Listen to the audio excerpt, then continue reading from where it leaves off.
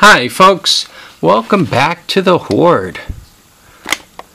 Here we are, and not fully charged. Now, about the Kawasaki Mule conversion, the 1987 Kawasaki Mule 1000 KAF450 conversion. It's coming into kind of its final pieces. Look at that, it's up on all four tires. All four tires have air in them. I took this tire off, if you remember yesterday. She was flat, and I put some tire grease on it, and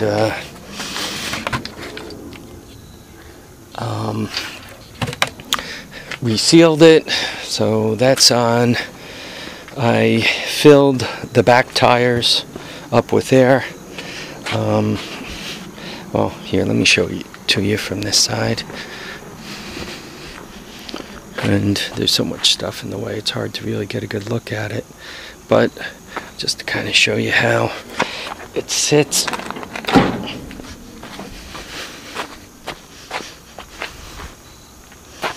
So not too bad. It does have a little bit of a downhill. That's going to probably get a little worse when I put the bigger tires on it. So I did that. The second thing I did was I got these tacked on now, right? So I can actually roll it around, and it actually rolls pretty easy.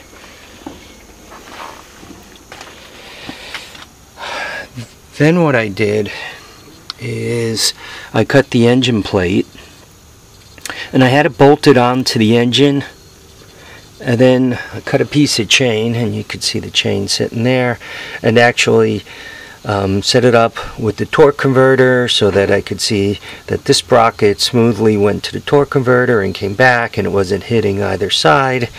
And then it was like impossible to figure out where anything was. So I bolted the engine to the plate, and once again set up the engine so that the torque converter and chain and all that were really perfect. And then I was able to kind of reach in front of the engine and put these boogers here. It's kind of bubble gum. It's not a great weld in any way, manner, or form.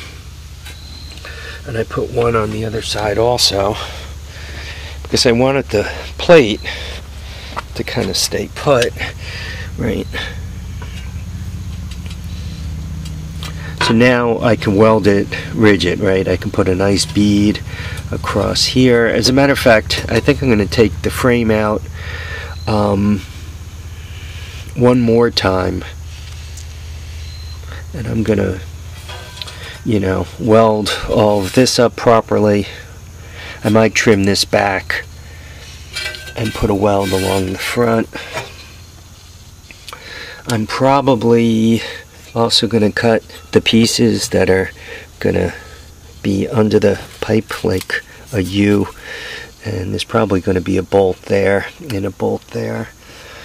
So if I had to remove the entire engine and transaxle and torque converter and subframe, I just have these two bolts here, 1, 2, and that bolt, and then the 8 up front holding those brackets.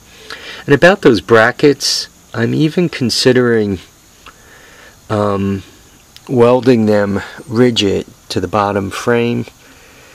And the reason why I'm thinking of doing that, just to cut down, though, once I'm bolted through here, I shouldn't have too much movement.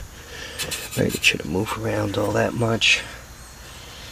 I also ran out of welding wire, so I had to take a quick trip to Tractor Supply, and I also didn't have any inch and a half long 5/16 bolts, that guy down there, so I had to buy some of those today also. So it's looking pretty good. Even with as careful as I was, and I did try to be careful, I cut more of this out than I needed to.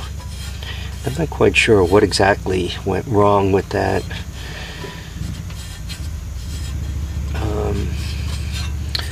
This, with the engine all the way back, it's here, and then I can slide it forward and for adjusting the chain tension.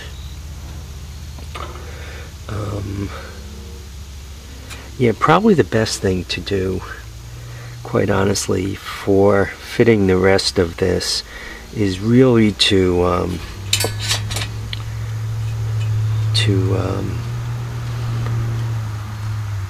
pull the entire frame out one last time. That'll allow me to weld these up nice and pretty, right? And those two up real strong. It'll let me weld this plate on top, bottom, all around.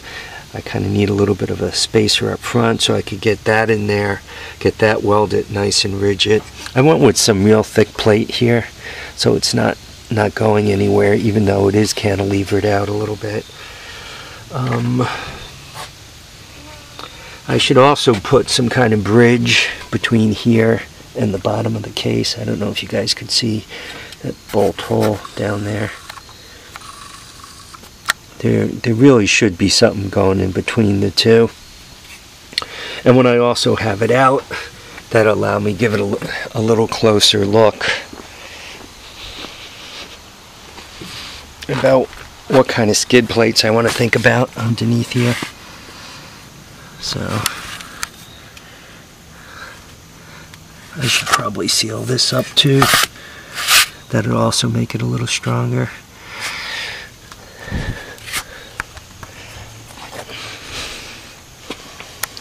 Yeah, I messed around with this quite a bit. What I ended up doing to drill the holes and get the holes in the right places, I had to make some, I call them making paper dolls.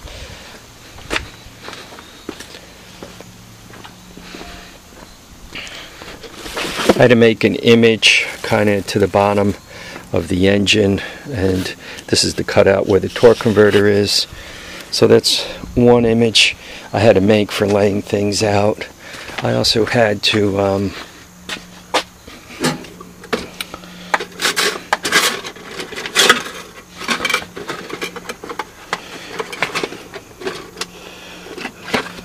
this is the image for the back plates that hold the rear end to the frame, the transaxle to the frame. Back here, that is that image. And then even for the templates in the front, I have another square. And what I did is I stacked up all 4 plates at once and clamped them together to a piece of wood, and then drilled them out.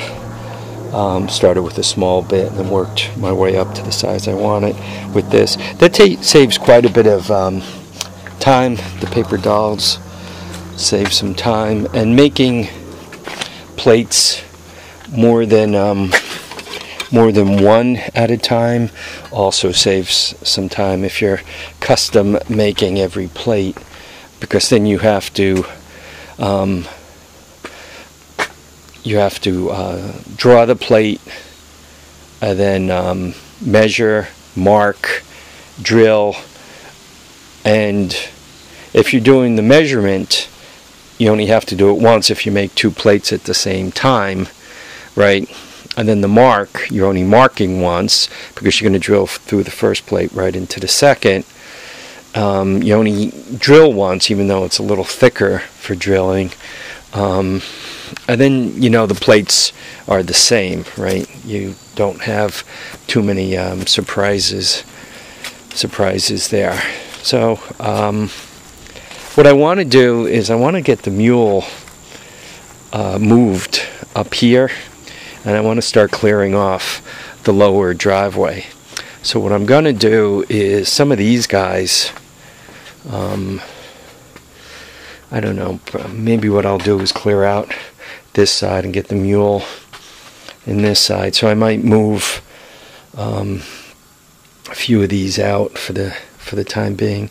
I have to admit, I am a little nervous about moving out that guy and this guy. They don't have keys. You don't need a key to steal this this 200X, and you don't need a key to steal that ATC 70. And they're both, I mean, believe it or not, they're worth about $800 each. And if you don't need a key to bag them, actually you don't need a key to bag that 200S either. And you don't need a key for this. So I mean, between, I don't know, what's this worth? 6, 7, 8? You know, let's make them all worth 7. There's $2,100. 1, 2, 3. And let's make that one worth a quick 5, right? It's $2,600 in bikes right there. You know, these guys, I don't know, call the two of them together, another $1,400. You know, there's 4,000. This little cluster of bikes is like a $4,000 bill, right? I would be fairly upset if they all disappeared on me. That wouldn't make me happy at all. Thinking about it though, if I really clear out this place, I don't have to worry about anybody stealing that ATC or that TRX 125 there. It doesn't run. Somebody would have to carry it away.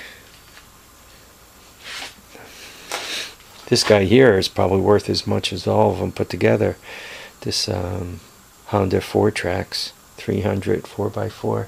I see people trying to get $2,500 to $3,500 for him, even though that's an antique. It's old now. It's a, what is it, a 98 or so? It's approaching 10. No, it's approaching 20. Yeah, I don't know. I got to go through that mess because I would like to get that up here. So what I have left to do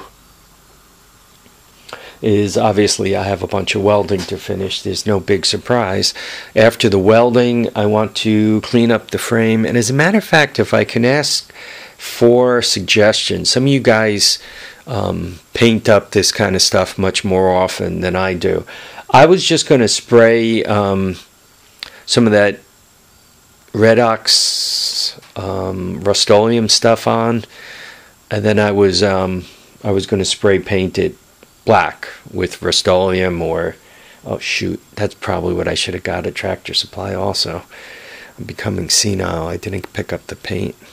Anyway, I would like, after I finish welding it up, I would like to get some kind of paint on it. I don't know what you guys suggest. POR 15, it's really not rusty enough. I don't think POR 15 will stick to it. I think it'll hop right off.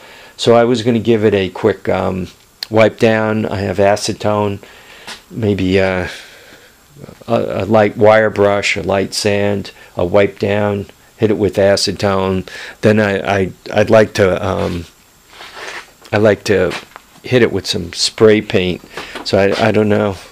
You Dizzy, you spray paint a lot of stuff. What would you hit it with? I mean, it's really clean metal, you know. So it's just got a little bit, because it's new metal. It's got a little bit of that that oxide, that scale from casting metal or from rolling metal, from cold rolling metal. It has some of that on there. So I'm going to clean it up a little bit, but I don't plan on going crazy.